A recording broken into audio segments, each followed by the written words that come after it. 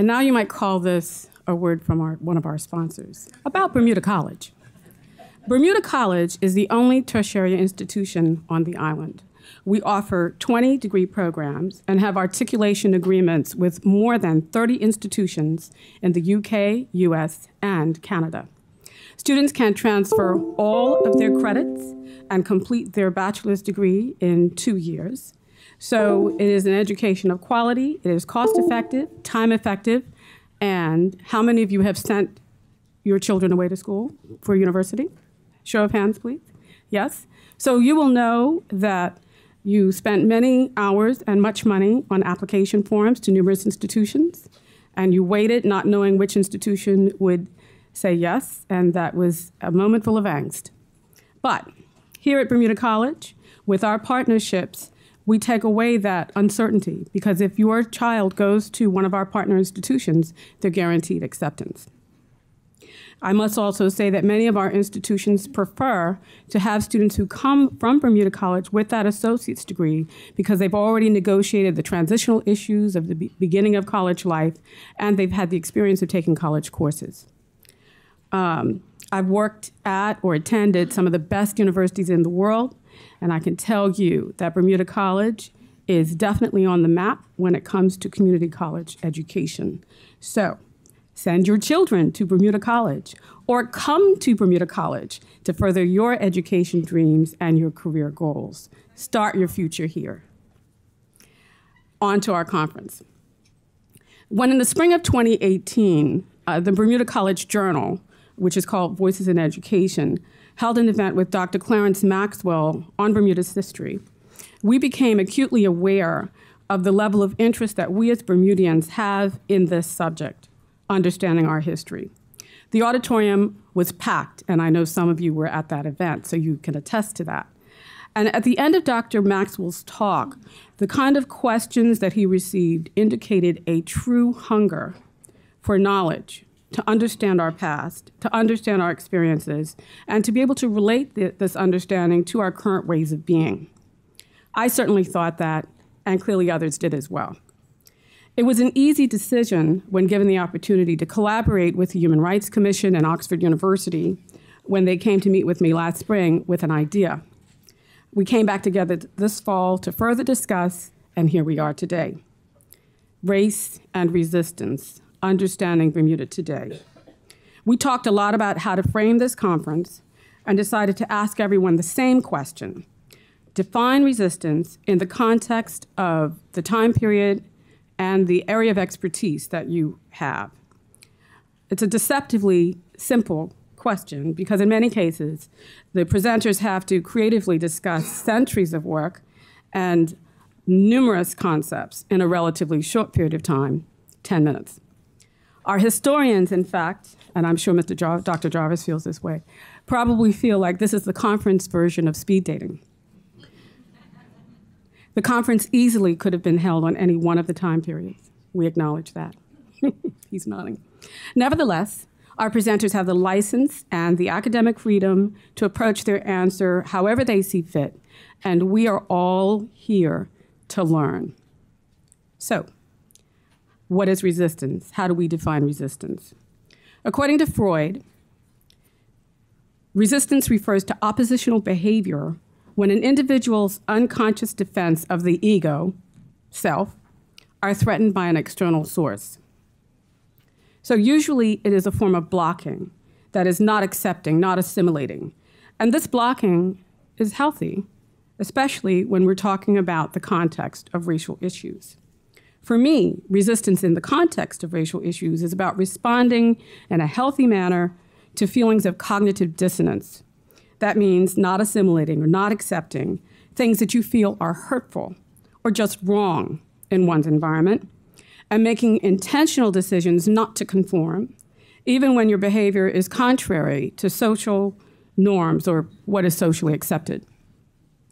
These resistance behaviors lead to changes in one's environment or circumstances for the better, not just for the individual, but for others. Our history, Bermuda's history, is punctuated with moments or periods of resistance that transformed Bermuda in a series or pattern of resistance and plateaus. That simply means that we have moments of resistance, times when something is changed, followed by nothing, and then a period of change, and then again a plateau. Michel Foucault said the following: "The work of an intellectual is not to mold the political will of others. It is, through the analysis that he does in his own field, to re-examine evidence and assumptions, to shake up habitual ways of working and thinking, to dissipate conventional familiarities, to reevaluate rules and institutions, and to participate in the formation of a political will, where he has a role as a citizen to play." And I would add to that, to encourage resistance. With that said, I look forward, like all of you, to hearing today's presenters. Again, welcome to everyone, and enjoy the day.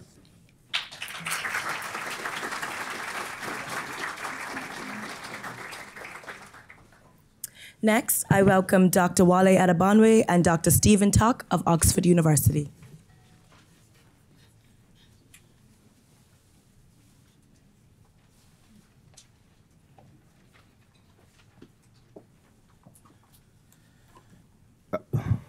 Good morning, everyone.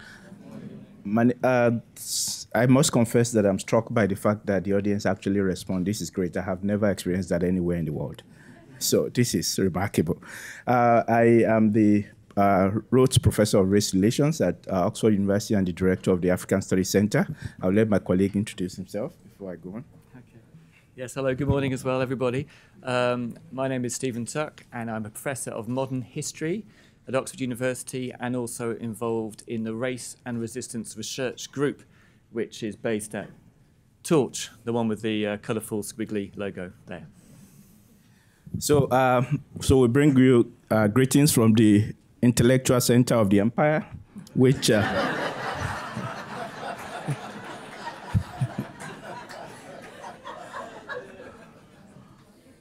which we are gathered here to resist.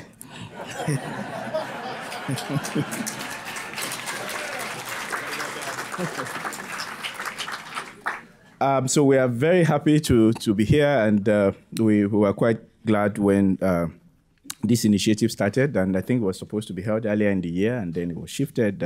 So it's really a great pleasure. Yesterday we visited 2 schools, and we had a very nice time discussing with young people. My colleague will give more substantial, talk about our involvement in this conference. But I just have an announcement.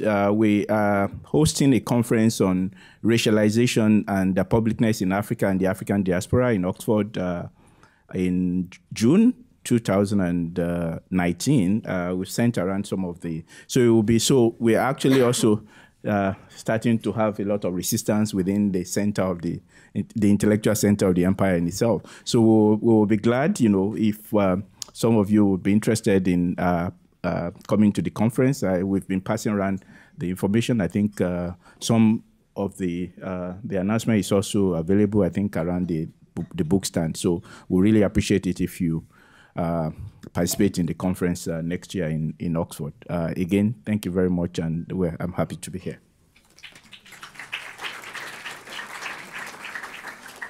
And I'd just like to add that I'm also delighted to be here. And as an institution, we're so happy to be involved and supporting this day. I'd like to thank our organisers and hosts, and actually to recognise the incredible hard work that's gone into putting this sort of day together, the persistence, the creativity, at times diplomacy in bringing us all here. Also to say, we're very fortunate at Oxford to have hosted a series of events on Bermudan history. I should say real Bermudan history. And we've had a display of books on Black Bermudan history by activists and historians, many of whom are here today. And we had a talk by Reverend Kingsley Tweed, who came from London to Oxford and shared his own life story of resistance and the history of this island. The issues he raised then and the issues we're going to be discussing today, as Wale has said, are the issues we're grappling with in Oxford too, as we deal with our own history and legacy of imperialism in our own institution and city. So we really look forward to today, to learning more about Bermudan history, and also to learning how to reckon with our shared histories as we grapple with our present and future. So thank you from both of us on behalf of our institution for allowing us to be involved and here today. Thank you.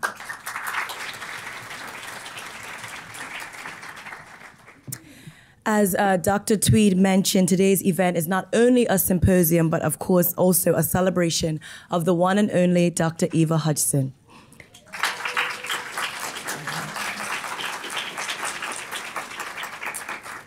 Activist, academic, writer, speaker, civil rights trailblazer, and a Bermudian living legend. I invite Mr. Cordell Riley of Citizens Uprooting Racism in Bermuda, CURB, who will give tribute to Dr. Hudson.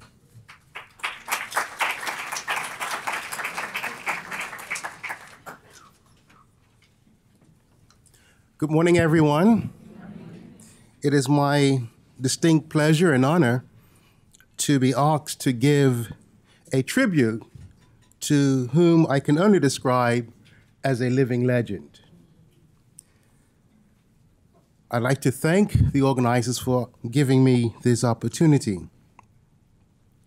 There is much I can say about Dr. Eva Hudson. I can speak about her numerous academic achievements. I can speak about her role in amalgamating the white and black teachers' unions. I can speak about her fight to obtain gainful employment in Bermuda.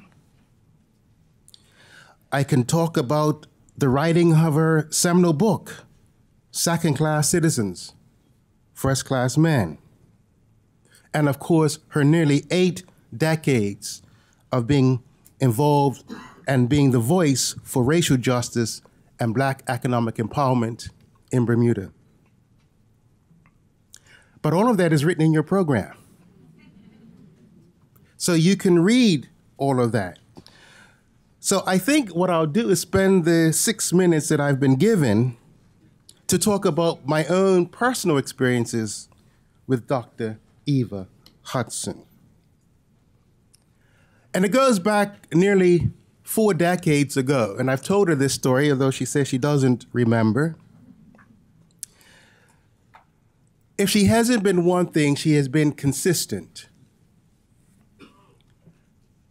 And 40 years ago, she was giving a talk at the then Warwick Secondary School. And in that talk, she spoke about the importance of owning your own home. And there I was, a young lad, listening and taking in every word as to why it is important to own one's home. Well, Dr. Hudson, I can tell you 40 years later, that seed that you planted in me has come to fruition.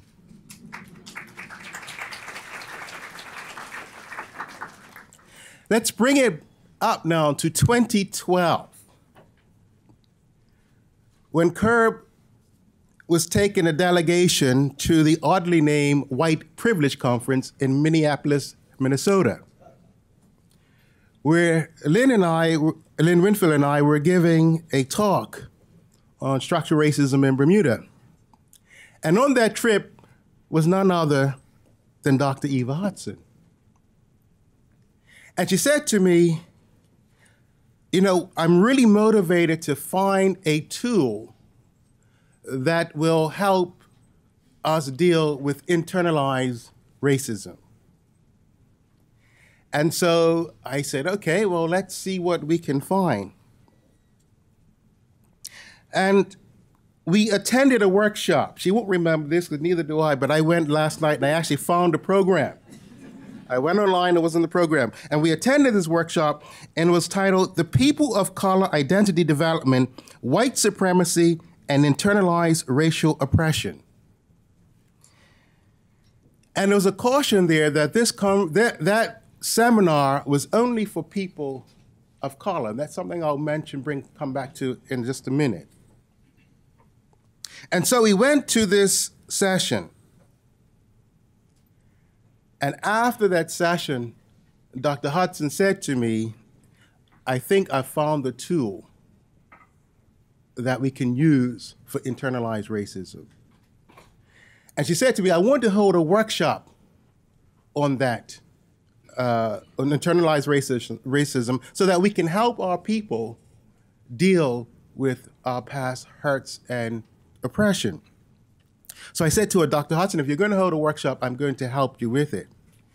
And so we came back, and I can't remember the tool that we found, but we did some research, and Curb organized a workshop at the Leopards Club. And Dr. Hudson had only intended for it to be one session. And we went there, and we had about 40 people in attendance, and we sat in a circle, and we utilized the technique, and that was it. But the audience said, what do you mean that's it? You can't start something and not finish it. And when we advertised for this, it was in the paper that it was for blacks only. Well, you can imagine the pushback that we got. And so I said to Dr. Hudson, I said, we ought to open this up because people are complaining and this and that, the other. And in true Dr. Hudson fashion, I got a stern rebuking. She said to me, you see, when white people push back, black people have a tendency to cave in. And so that was one of my first lessons working with Dr. Hudson. And so we decided, based on the audience response, that we would continue these workshops. And I remember she's, at that stage, in her 80s, driving herself, people wanting to have this workshop continue.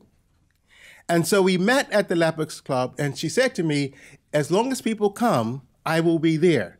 And so for the next 6 weeks, we started off with 40, and then by the time we got to the 6th week, it was Dr. Hudson and I in the room at 7 o'clock looking at each other.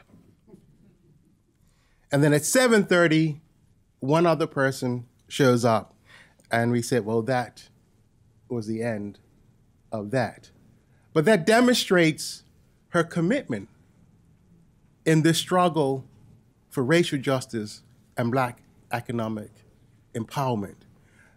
That even although she is in her, and I know we're not supposed to tell a woman's age, but in her 95th year, she is still soldiering on and doing whatever she can to help her people. And for that, we are internally grateful. I want to leave a quote from somebody who's not necessarily known in the racial justice arena, Oprah Winfrey. And Oprah said this, I am where I am because of the bridges that I have crossed. Sojourner Truth was a bridge. Harriet Tubman was a bridge. Ida B. Wells was a bridge. Madam C.J. Walker was a bridge. Fannie Lou Hamer was a bridge. And to this, I add, Dr. Evan Hudson is a bridge that I have crossed, and many of you in this room have also crossed this bridge. Thank you very much.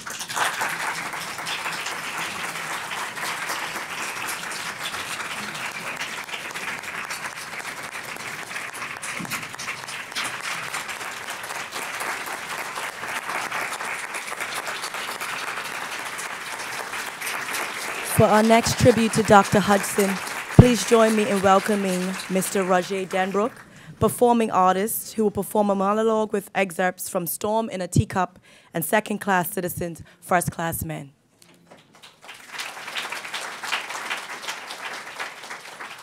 Bermuda's policy of segregation was intended to ensure that Black Bermudians believe themselves to be as innately and inevitably inferior and powerless as the Bermudian oligarchy made certain that they were economically, politically, and socially.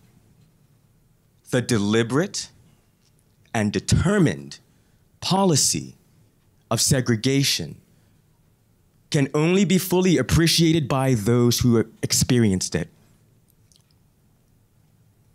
Bermudians, for example, were not allowed to use the tennis stadium built with public money because they would apparently pollute it for whites. Black Bermudians were not allowed to use the Bermuda Public Library. Black Bermudians were excluded from all white-collar jobs in the government and in the private sector, with the exception of teachers in black schools and any black person who, through hard work or miracles, could become a doctor or a lawyer. There was total separation and segregation in churches and places of entertainment. Black Bermudians could not enter hotels or restaurants, and the stores that they could enter ensured that they would always end at the back of any queue, no matter when they might have arrived, to segregate, to separate, to ensure that black and white Bermudians had totally divergent experiences and self-interest was the goal. Those experiences would later be seen as superior and inferior. Black and white Bermudians often had no concept of how the other lived, unless there were blacks who worked as maids or handymen in white kitchens or on white grounds. Education was totally segregated. The Board of Education believed that trying to educate some people was like knocking their head against a stone wall. Black Bermudians were meant to believe that they were uneducable. It was only a few years after the emancipation of the black man that James Christie Easton, Chief Justice and President of the Council of Bermuda, made an impassioned plea to provide at least a minimum of education for the free Negro as a moral obligation and as a self-interested necessity to the white, wealthy former slave owners. James Christie Easton argued his case well. However, he didn't convince the government, as he had attempted to, that they must be educated in a manner that's equal to whites. The decision had been made that while the children of slaves must become citizens, they must become second-class citizens. Second-class education therefore became and remained essential in Bermuda. The first essential of a the first essential of a second-class educational system is a segregated pattern. Hence, education in Bermuda became and remained segregated. Cinemas, of course, were also segregated. One, the Opera House was not segregated because it was owned by one of the black-friendly societies. The other, the Playhouse, was segregated, with whites sitting upstairs and downstairs in the center and blacks sitting downstairs on the outsides. The Island Theater was built later. There, whites sat upstairs and the coloreds sat downstairs, with colored children complaining that those who sat upstairs would often spit on them.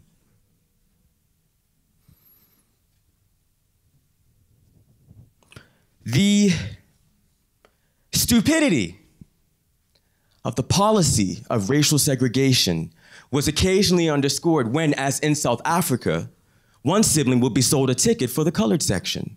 During the war, when everybody had to have an identity card, one member of the family could have their card stamped as white, while another would have theirs stamped as colored. It's important to recognize that racial segregation is a social phenomenon, socially determined. It's not a biological one. Black and white Bermudians have never been physically separate since the days of slavery, but when white men lay with black women and black women bore their half-caste children, this was not integration. When black women would nurse and care for white children of white wives and cook meals in their kitchens, this was not integration. Some blacks insist on the occasional interracial marriage or the legitimate children of mixed blood as integration. But not all of these children were legitimate. And even when they were not in and of themselves indications of an integrated society. Black men and white men built ships together, sailed together, fished together, and farmed together. But this was obviously not integration. Integration should have meant blacks sharing proportionately in the wealth and power of Bermuda. Genuine integration would have meant a slight numerical majority of blacks in every aspect of the society, not just in prisons, but in managerial roles, political roles, as well as in financial and laboring roles. This isn't exactly the case.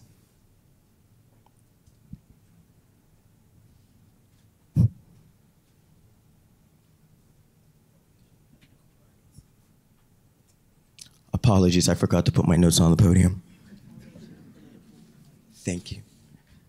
The formation of political parties and the institutionalized divisiveness among a people who did not need it gave whites a wonderful opportunity to invite blacks to join them, to integrate, while still retaining control over events.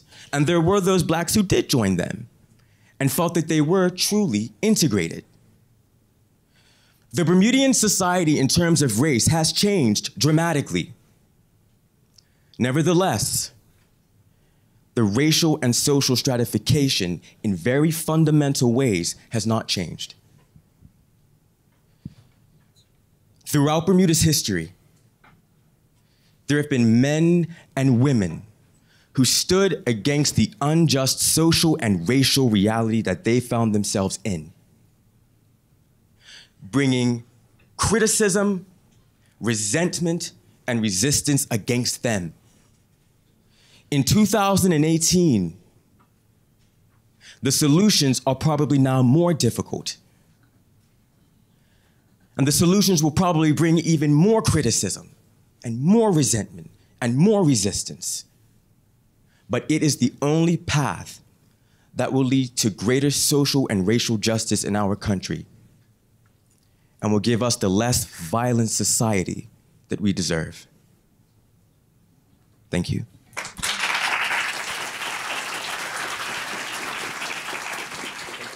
I now welcome Ms. Lisa Reed, Executive Officer of the Human Rights Commission.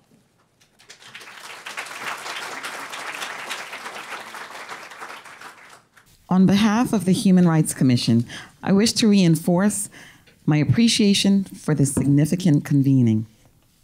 A special thank you to our partners for your commitment to ensuring this wonderful opportunity to collaborate today. Before we begin, I invite us all to hold a moment of silent reflection. I invite you to close your eyes if you are comfortable to do so.